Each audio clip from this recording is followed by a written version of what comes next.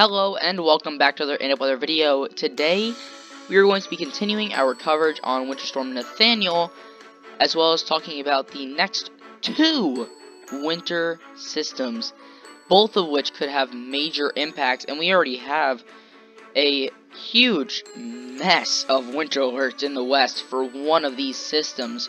So we're going to be talking about both those systems today at the very end of this video, and if you live in the Northeast, you want to stick around for the end of this video.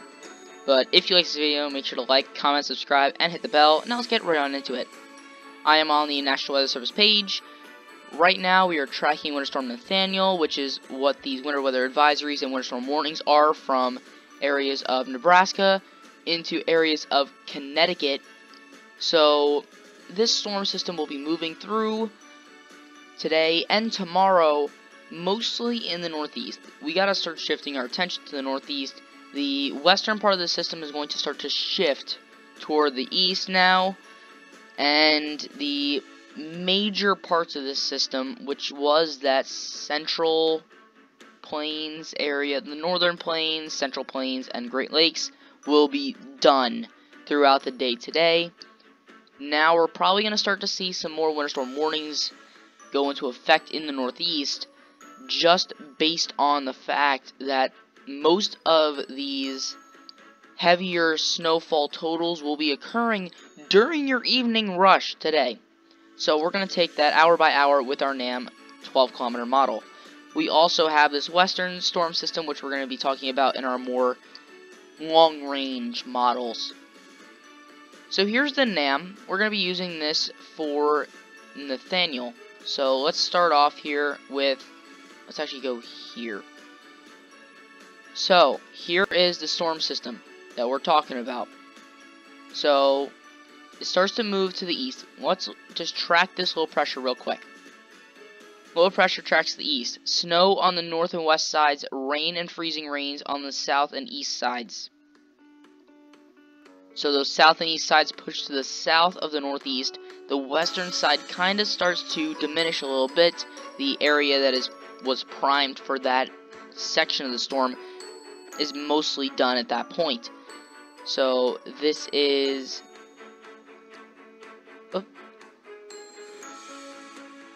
so this is at about 7 a.m. Eastern, then you have 6 a.m. Central.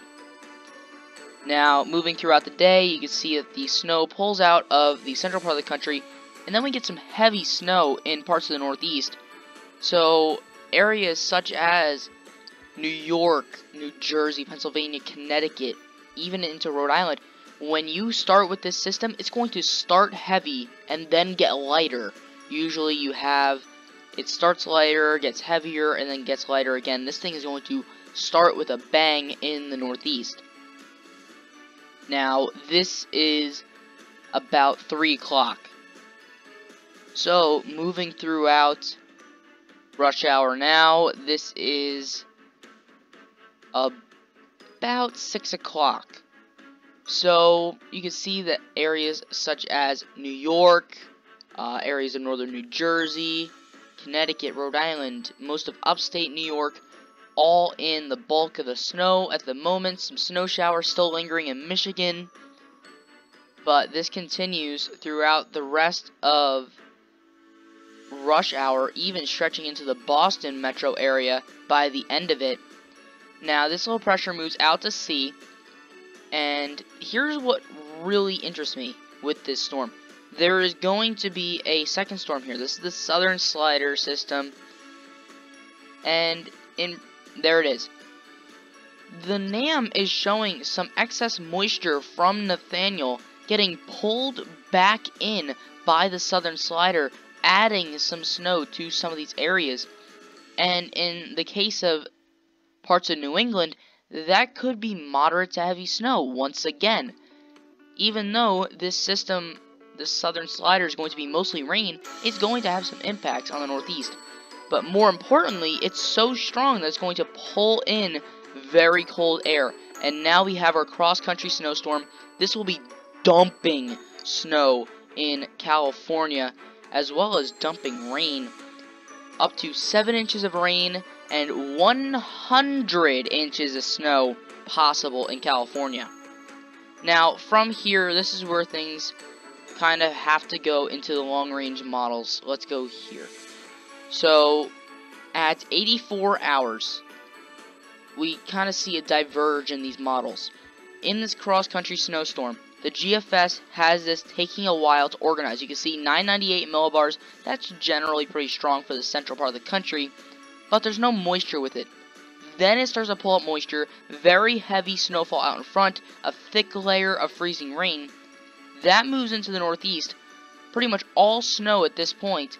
Low pressure is still to the west in Ohio, so you get that heavy snow in areas such as DC, Baltimore, Philly, New York, even into Boston.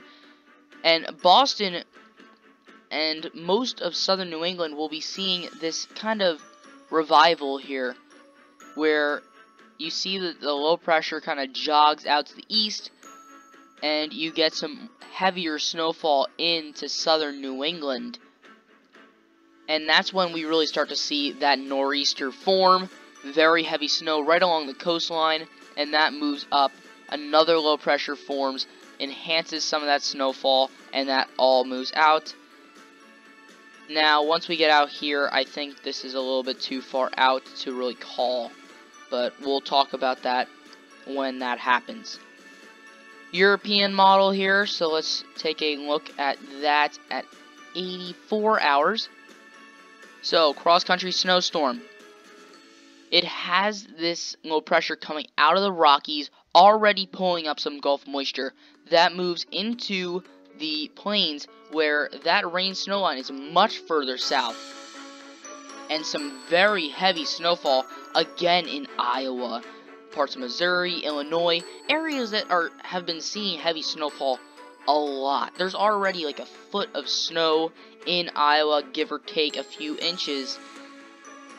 Then you get Nathaniel on top of it, which could bring another foot.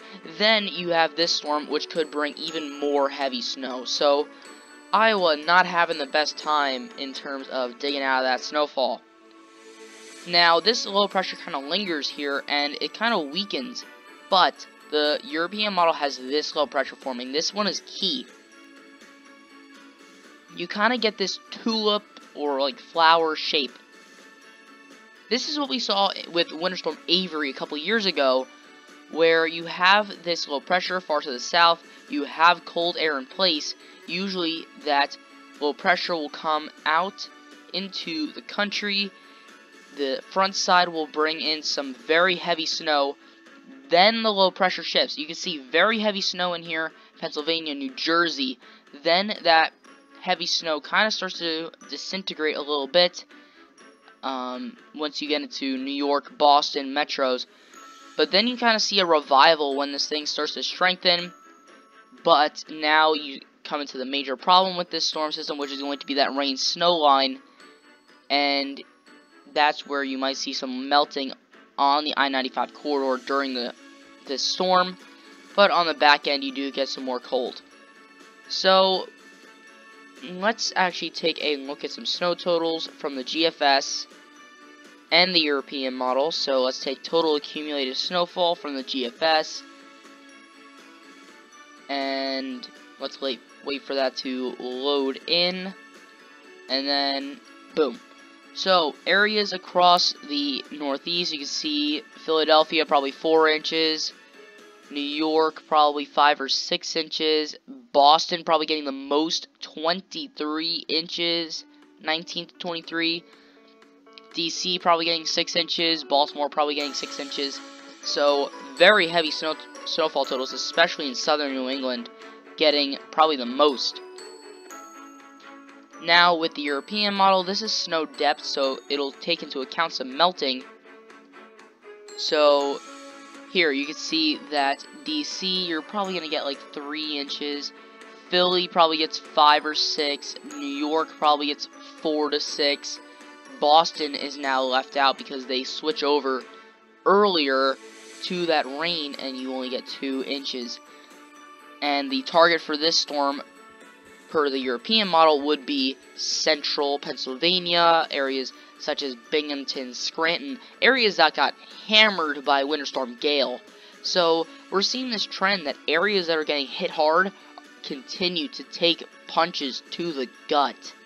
So what do you think is going to happen with this next 3 storms, Nathaniel, as well as the Southern Slider, and this possible nor'easter at the end of this week?